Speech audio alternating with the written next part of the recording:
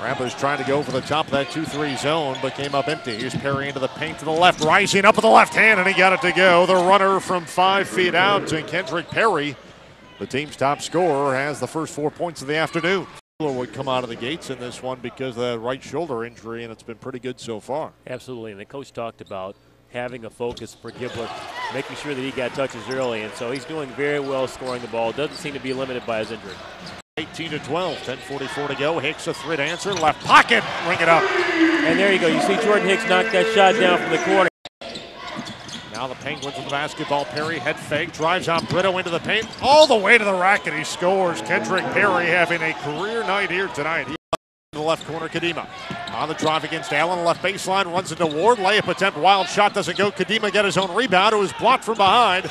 Kept alive by Kadima, off the window. Good, counted, and the foul. Oh my. Incredible. That actually was kept alive by Jordan Hicks.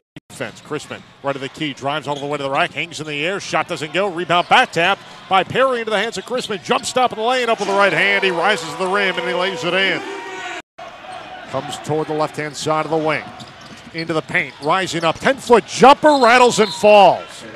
18 for Kendrick Perry. He wanted to go one-on-one that entire time. Finally run down by Ergel on the left baseline. Here come the Penguins. Perry into the left corner. Allen rises a three. Bucket. Timeout, Porter Moser. Youngstown State has scored the first 5 here in the second half. He'll feed left to the key. Ergel back in and on Gibbler. Into the paint, runs it up with the left hand, and he got it to go. State by 17. Crispin a lob feed over to Gibbler out high. Gibbler returns a feed over to Crispin, spins in the lane, up with the right hand, and he kissed it home. Nice move by Joe Crispin, the rookie guard. He has 4. To the foul line, Hicks step back, 15-foot jumper, rims out. Gibbler the offensive board, let it back up and in. And with that, that's Walt Gibbler's 1,001 point for his career. Great job by Walt Gibbler. 9:48 for the ball game, 65-48. Youngstown State to 17-point lead. Crispin, right corner, Hicks, 3 in the air, book it. Jordan Hicks, give him 14. Side. Now on the left wing, Gag. Gag tried to flip it up top over to Hicks, stolen away by Perry. Perry racing in. Oh my with goodness. A spike. Wow. Elevates in a slam dunk. For Kendrick Perry, he has 26 as he ain't got up. And Penguins by 21. Here's Perry to the foul line, down the lane, all the way to the rack. And he lays it up and in. Kendrick Perry has 28.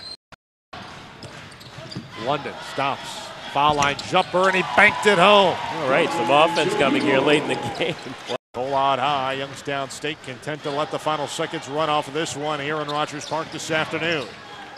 Cole stops at the elbow, holds the basketball in his hands, and Porter Moser and Jerry Slocum shake hands at center court here this afternoon. And the Youngstown State Penguins win their 13th game of the year. Now 8-5 in Horizon League play. 80-63, the final score for Youngstown State.